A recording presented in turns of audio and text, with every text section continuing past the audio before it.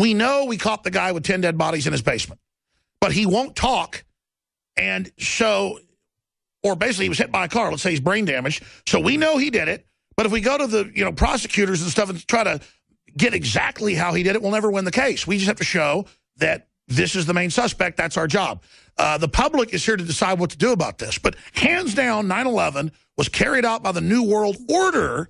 People want to say it's our government, so then it's projected on firefighters and cops and military who are compartmentalized. No, the globalists that have taken over our government, they worked with foreign Islamicists, as they always do, look at today, to carry this out, and we need to demand the 28 pages be released. God bless you. I appreciate your call. I'm going to continue with these callers on NATO and on Islamic takeover and other stuff, but our guest has got to leave real quick, so let's go to Sam real fast, and then James. The last caller is for James Wesley Rawls. Go ahead. Hey, Alex. Hey, guys. Thanks for taking my call. I just want to reiterate something. I guess it's more of a comment than anything else, but you always respected Muslims, Alex. I got to give you credit for that. But just so kind of the general audience realizes that we don't want to emphasize that, this is a war against Islam. Especially, we don't want it to be a Christian versus Islam thing. And I hate that because a lot of times I see people kind of making it into that. Because that people in the area, they've suffered a lot in the Middle East. Yes, the globalists want to kill and enslave everybody. They have gone in and put the radicals in charge. They have killed a lot of good Muslims. There are good Muslims, in my experience. And I think it's terrible it's happening. But now the West is being targeted. So just like I was against the Iraq war and attacking Syria, I'm now against this globalist destabilization, now using the radical Islamicists they're bringing in. Thank you for the call. I want to get a final comment on that from James Wesley Rawls. Sure. The Islamic threat is genuine. It has, in part, been manufactured. But the thing that we need to keep in mind is that the war on Christendom will continue. There's going to be huge numbers of Christian refugees in the coming decades. And I believe that there is actually a need for a new homeland nation for persecuted Christian and Messianic Jewish refugees who are going to be pushed out of countries in huge numbers in the years to come. And that's why I decided to write my Counter-Caliphate Chronicles series. That first novel, called Land of Promise, describes the establishment of a Christian homeland nation. And I also made it fictionally a Christian libertarian nation to illustrate a lot of other points. But I do think that is needed. And we need to pray that God would provide a safe haven for persecuted Christians all over the world. It's going to be needed, desperately needed in the years to come. Powerful points. Survivalblog.com. Can't wait to have you on when the new novel comes out. James Wesley Rawls, thank you so much. Thank you for having me on, Alex. You bet. He's going to be hosting for 2 hours coming up. Some stations don't carry the 4th hour. A lot of them do now. And it'll be into the 5th hour today. And then I'm welcoming him. I'll get him a hotel if Saturday night to pop in on some of the other shows.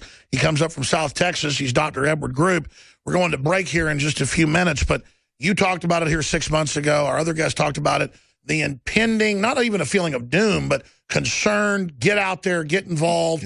They're getting ready to drop the hammer. You can now see the beginning of worldwide destabilization. It's now ready for them to bring in their whole world government. We're now ready to launch in their face. Because of the metaphysical rule, for every action, there's an opposite and equal reaction, or equal opposite reaction. We're at that point of world government. Now's the time for people to spread the word that there are people awake, there are people involved, there are people that know what's happening. I want to salute our listeners and supporters. We're trying to raise $1 million today. Sounds like a big number, not a big number for media. You're going to be talking about a lot of stuff in the next 2 hours. What are some of the things you're going to be covering, Dr. Group? Well, we're going to be covering worldwide events that are currently happening right now. We're going to be taking calls, answering health questions. That always seems to be a really good segment that people love and enjoy. Covering different things people can do to possibly prepare their family, prepare themselves health-wise, not only health-wise, but what to do in an emergency situation.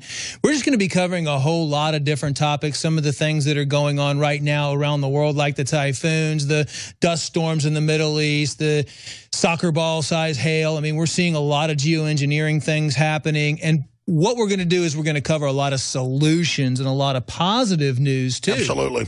I mean, the point you make, though, is they've gone from testing all these artificial systems, social engineering, open borders, bioweapons, forced inoculations, immigrant flows, proxy wars, to now you can see they're going operational at every point. Do you agree that it looks like they've actually decided to launch the beginning of what becomes World War III? I mean, why do you think, in closing of this hour, people have such a feeling in their gut? Everybody, even people that aren't Christians, atheists, whatever, everybody's upset. Right. One of the things I just found out, my kid's school has been initiating emergency preparedness stuff lately, and I've got emergency alerts on my phone and through email, and I started looking around and finding out that all across the United States, schools are being forced to issue these emergency alerts and containment policies and all these weird things by September 18th. I think it's spreading. It's everywhere. People are talking about it. They're feeling it. And there's just an uneasiness that I think I've never been in my life in a situation that I felt so much uneasiness, but almost at the same time, there's a calmness to it. You know, well, exactly. It's like almost as it gets closer, it goes from being upset to being calm. You're ready for the fight. There's no more games. Now you're in the ring. Now the fists are flying. We'll be back with the 4th hour, Infowars.com/show to find the free feeds. Send it out to friends and family now. We'll be back.